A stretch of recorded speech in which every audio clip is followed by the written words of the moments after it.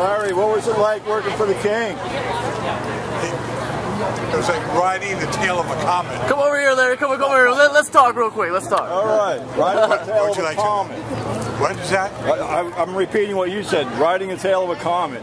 That's where you were. I'm picking up where you left off. Elvis was the most dynamic, extraordinary entertainer that ever happened. And after all these years, he's the most beloved star.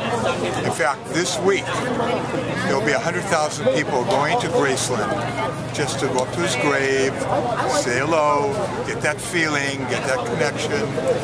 And I saw this here for 10 movies, concerts, public appearances, and the last time I did this here was for his funeral. So, more books, more records and albums have been sold by Elvis Presley than anyone who ever recorded. He's still that's why he's the king. That's right. Number one. Highest paid actor in the 60s.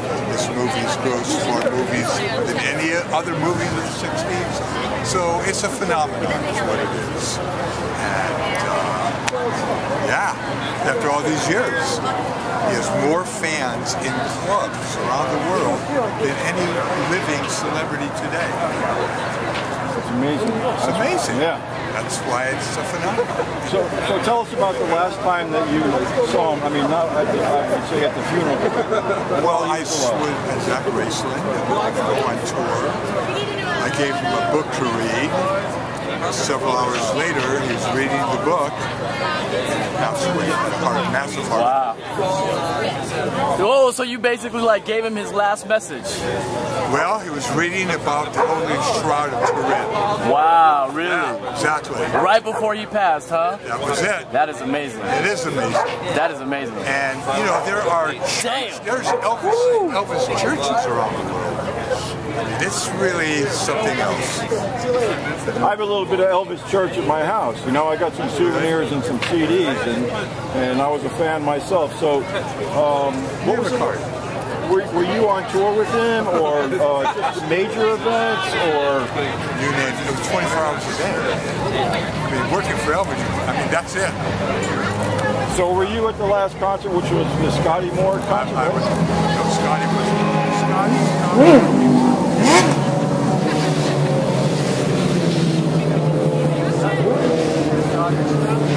The spirit of Elvis compels you. Exactly. That's the power with it. Scotty stopped working for Elvis back in '57. And all the Vegas years, Scotty was not the drummer, Ronnie Tucker. So okay, my mistake. Who was it? Who was? Oh, go ahead. Sorry. Go ahead. No, I was going to say. So at the last gig, who was there? My mistake. Oh, DJ and Scotty were Elvis's backup in the 50s. Right. DJ was the drummer. Scotty was the guitar player.